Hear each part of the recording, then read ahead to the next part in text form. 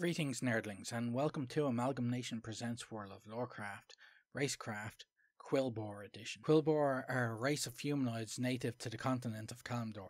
They have long since battled for the rights of their lands against the orcs since their immigration from the eastern kingdoms. Many people simply call them boarmen or pigmen. Quilboar are primitive, resilient, fearless creatures who inhabit the central barrens of Kalimdor in the labyrinthine maze of thorns called Razorfen Downs. After the War of the Ancients and the subsequent sundering of the world, the Quilboar's surroundings became increasingly hostile.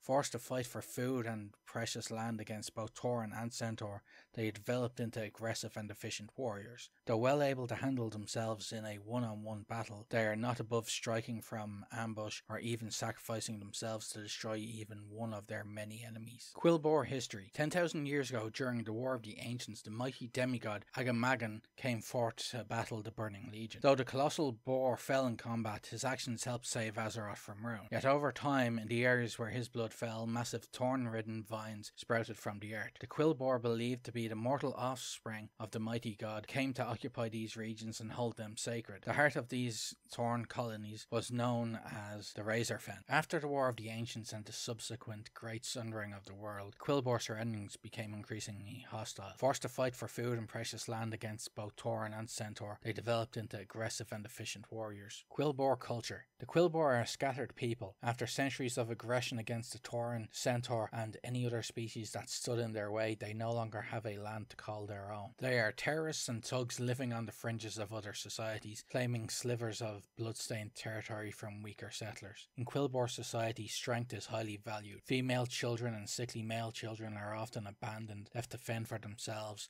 or to die at the claws of the beasts. Family is important to the Quilboar, but only as a source of more warriors to drive against their enemies. Almost from birth, young Quilboar are indoctrinated with teachings of hatred for other sapient species. Quilboar hold no distinction between politics and religion. Their ultimate leaders are also their religious leaders. Bands always led by shaman, smaller groups are led by the strongest warrior, often referred to as a brute. Very rarely will more than one Quilboar warband be found in a single geographic area, unless under the leadership of a particularly charismatic shaman or other strong leader. There is no known Quilboar king, though those few tribes large enough to claim distinct names do have shamans of great power and influence who act as tribal leaders. The laws that govern the Quilboar are simple. For the tribe to survive, the Quilboar must breed, and the females must bear and protect worthy offspring. Each member has his or her role in the tribal structure. As a whole, the Quilboar are a male-dominated species. Even though rarely seen by other species, their females must constantly keep their heads, faces, and quills covered. Otherwise, they are allowed no other ornamentation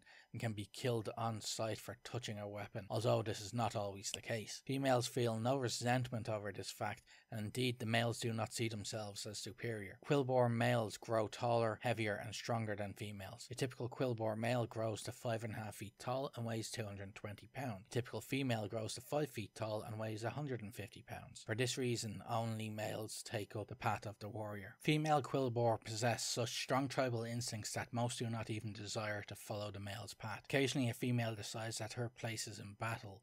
If the woman can prove herself, this is fine. In fact, these women are respected. On occasion, a female child displays such unnatural strength that the shaman deems her a man. She then trains as a warrior and lives in all ways like a male, even taking female mates. Tribal legend holds that such unions have occasionally produced an exceptional Quilboar warrior, though no scholar has confirmed the tale, so there is little or no stigma attached to such situation. Among shamans, there is no gender bias. Many women walk the path of shaman. Shamans are all so respected that most hold positions of power in the tribe, and many in certain tribes lead. Women and children must defer to adult males. Adult males must defer to any Quilboar they cannot defeat in personal combat, and all must defer to a shaman. Punishment for failing to defer properly can be quite severe. The loss of a hand or an eye is common, though death is not unheard of, particularly for females or males who can no longer hold their own in combat. Quilboar punishments are intended purely to cull the weak. Rather than die on a sick bed or as a result of punishment, aging warriors will often hurl themselves against enemies they know they cannot defeat. A ferocious, suicidally brave race with alien mentality and a slavish devotion to their tribe, Quilboar defend their territory with a zeal bordering on fanaticism. They care only for ensuring the survival of their species, to the point where weaker Quilboar gladly sacrifice themselves for the benefit of others. Outsiders see Quilboar as stupid, vicious, pig-like predators. In truth, Quilboar possess a rigid social structure and deeply law-abiding personalities. The only laws they value, however, are their own. Quilboar are born with an instinctive drive to preserve their species. Quilboar always want more territory so that they may increase the size of their tribe. For this reason, they act like bullies, constantly threatening and harassing their neighbours. Due to the rigours of their society, Quilboar offspring grow up quickly. A Quilboar reaches maturity almost as soon as he can walk and hold a spear, usually about 3 years after birth. Quilboar mothers take no care to cuddle their children, so sickly infants usually die. Quilboar do not form family units. The females compete for the attention of the strongest males, and the entire tribe tends to the infants. To form the best possible tribe, Quilboar quash internal jealousies and rivalries harshly. All must cooperate to ensure the tribe's well-being. Weak, crippled and elderly Quilboar who feel that they can no longer aid the tribe seek death. Quilboar have no need to execute their infirm. The elderly destroy themselves out of a desire to aid the tribe. Most seek death in battle, but when doing so is not an option, they take their own lives by wandering into the wilderness, hoping to slay at least one beast that may have posed some threat to the tribe. Quilboar do not frown upon this ritual form of suicide. Rather, the tribe views it as an act of bravery and devotion. Quilboar shaman teach that the law of the wild is the standard by which all tribal members must live. Survival of the fittest. When a predator culls the weak from their herd, it is a cause for celebration. Those that die do so gladly, knowing that even in death they have contributed to the success of the tribe. Despite their low intelligence, Quilboar possess good common sense. At least one Quilboar every generation walks the path of the shaman. Quilboar never seek to become shaman, but a few are awarded the right to study with their elders when visited by dreams of former shaman now deceased. Shaman usually rise to positions of power and leadership within their tribes. Most often it is males that receive the dream vision that sets them on the shaman's path, although female shaman are not uncommon. Quilboar shamans possess the abilities to combat or cause disease, to control nature and to summon spirit boars.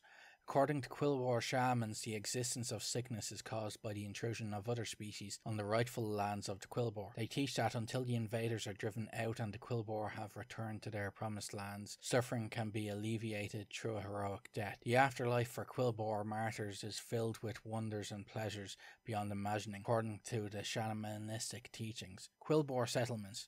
The great mass of Razorfen Kraul was conquered by the old crone, Charlga Razorflank. Under her rule, the shamanistic Quilboar stage attacks on rival tribes as well as horde villages. Crafted from the same mighty vines as the Kraul, Razorfen Downs was the traditional capital city and burial ground of the Quilboar race. However, when Charlga Razorflank rose to power, she allied with the Scourge, and now the city is inhabited by the Scourge undead, Charlga's Death's Head tribe and other reawakened dead. The crone rules the bulk of the Quilboar race, however, from the Kraul. The two feuding Quilboar tribes encountered in the Barrens are the Razormanes and the Bristlebacks. The Quilboar occupying Razorfen Downs under the control of Amanar the Coldbringer are the Death's Head tribe and Razorfen tribe. Quilboar can be found throughout Mulgore, the Barrens and Durotar. The Swinegart tribe within the Bristleback tribe may be represented by Swinegart Spearhead, as Spearhead is also used in Razorfen Spearhead and Withered Spearhead. Quilboar languages. Quilboar speak Common and Low Common as primary languages. Sometimes Quilboar learn the languages of their enemies. Thank you for watching, and as always remember, play to game and game to play.